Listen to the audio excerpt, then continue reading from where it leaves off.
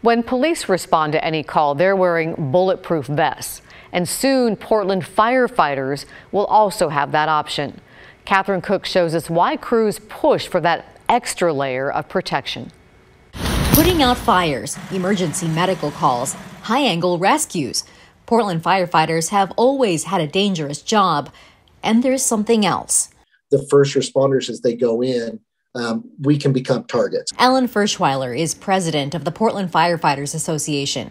He says concern among members over criminal attacks has increased in recent years. Even if you look at the totality of the city, it's definitely become a less safe place to work for their firefighters. And there's no way to mix any words. It's why last week, union leaders and fire management agreed that every Portland firefighter should get a ballistic vest, something designed to withstand a knife attack or a bullet.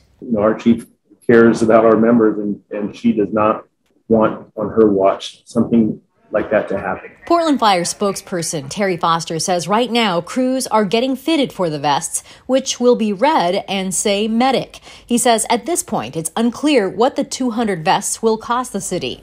They're also working on a policy outlining when firefighters would wear them. For us, everything's about safety. So this is just another level of safety.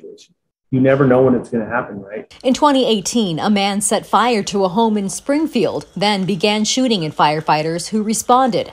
In 2019, Portland police say a man stabbed an AMR paramedic waiting at a red light during a carjacking. And actually, I've been assaulted twice on duty, and it's just become more of a dangerous time for first responders throughout the country. For that reason, other cities are taking action. The Seattle Fire Department's entire on-duty staff is equipped with ballistic vests and helmets. The San Francisco Fire Department tells us they too have issued ballistic vests to dedicated units. And while Portland Fire will soon have vests, that won't mean taking on additional risk. For example, when they respond to help a shooting victim. I know that right now existing protocol mandates that Portland Fire and Rescue wait at a shooting scene until it's secure by Portland Police before going in. Does introducing bulletproof vests to firefighters change that? That will not change that.